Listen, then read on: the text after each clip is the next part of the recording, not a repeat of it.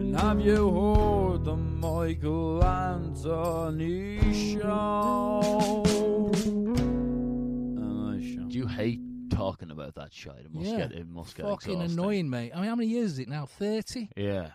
I mean, how many times can you say it's excruciating? Would you get asked daily, every second day, by just members of the public, what's the story with the boys? No, but when you're out in the pub, they'll be like, all right, the first thing is, hello, acknowledge me, and the second thing is, you know what I mean? It's like, why don't you go and fucking ask him? What are you asking me for? I mean, listen, I get it. There's no stars in this country. I get it. And that happens to be true in my family. I get it. Doesn't mean I fucking want to talk about it to the dickhead at the bus stop. Yeah, all right, mate. I ain't fucking like that. Or someone sees you on a video and comes up and, can I have a picture on me shit?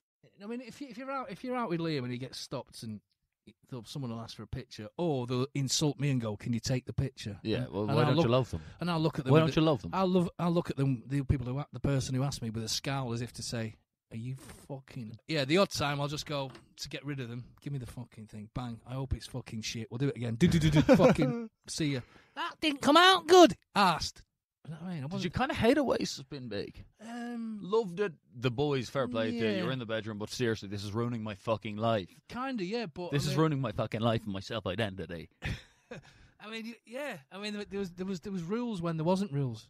The rules wouldn't come from them; it'd come from other. Their agents. Well, no, they try to get rid of you. That was the deal. They try to get rid of everyone connected to that band. It was very weird. A very weird time.